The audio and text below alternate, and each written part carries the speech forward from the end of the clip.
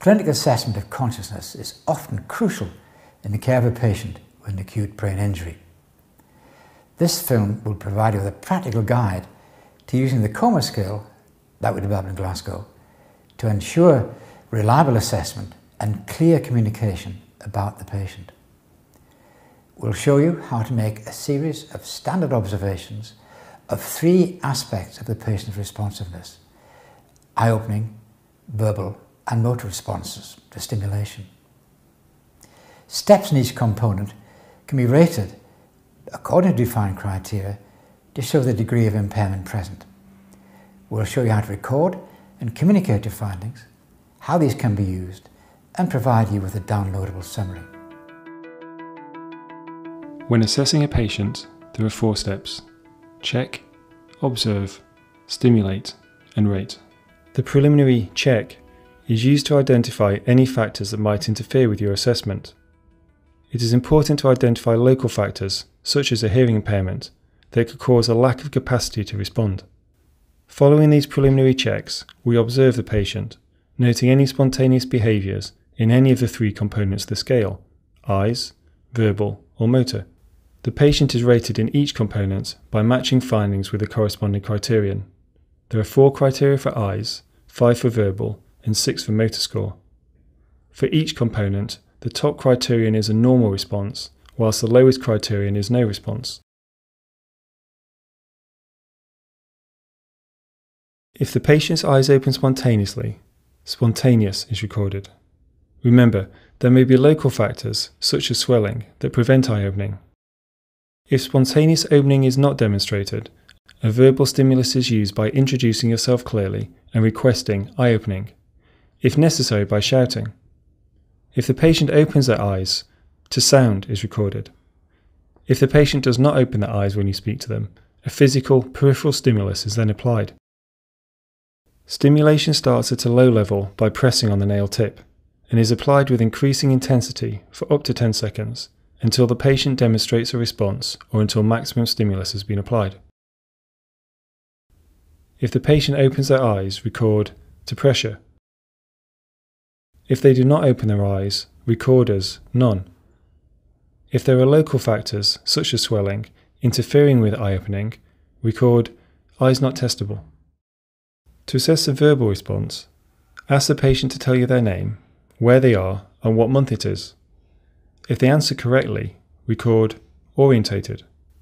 If during conversation the patient is able to speak in phrases or sentences, but is unable to give the correct answers to these questions about orientation, record confused. If they do not talk sensibly, but utter single words, record words. If the patient moans and groans with no recognisable words, record sounds. If the patient makes no sounds at all, then record none. Remember, speechlessness may result from factors other than depressed consciousness. For example, the presence of an endotracheal tube. In these cases, record verbal not testable.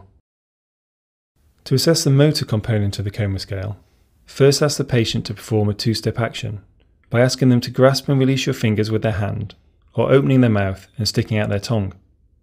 If the patient does this, record obeys commands.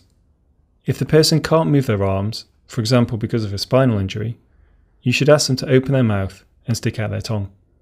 In a patient who does not obey commands, a peripheral stimulus alone is inadequate to assess the motor component of the Coma Scale, and an additional central stimulus is needed. This is first applied by the trapezius pinch. To perform this, place your hand over the patient's shoulder and press your fingers into the muscle above the shoulder blade. Apply pressure with increasing intensity for up to 10 seconds until you are sure that the response you observe is the patient's best response. The second location for central stimulus is the supraorbital notch. Apply this stimulus if there has been no localizing response to the trapezius pinch. This stimulus is applied by placing a hand on the forehead with a thumb over the upper rim of the orbit. Feel for the notch in the supraorbital margin. Apply pressure with increasing intensity for up to 10 seconds until you observe the patient's best response. The patient should not be rated as having an absence of response until the maximum stimulus has been applied. This stimulus should not be used on patients with facial injuries adjacent to the supraorbital notch. If the patient moves their hand above their clavicle or collarbone in an attempt to move the stimulus away, record localizing. If their upper limb does not reach above the clavicle but does flex, then they are either normally or abnormally flexing. In clinical practice, the assessment of these non-localizing responses is based on a combination of both peripheral and central stimulus. In normal flexion, the elbow bends and the arm moves rapidly away from the body and from the stimulus. In abnormal flexion, the elbow bends slowly and the arm comes across the body. If in doubt, record normal flexion. If the patient extends their elbows rather than flexing them, record extension.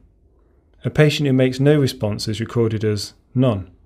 If they are paralysed by other factors, such as paralysis by drugs, record motor not testable. If different responses are exhibited between limbs, on right and left sides, record the better side response as the best index of overall responsiveness. The response of the worst side may reflect focal brain damage or local injury. So, to recap, check for factors that might interfere with your assessment. Observe the patient for spontaneous eye-opening, speech and movement. If necessary, then stimulate the patient, first verbally and then physically. Findings should be documented clearly on a coma scale chart.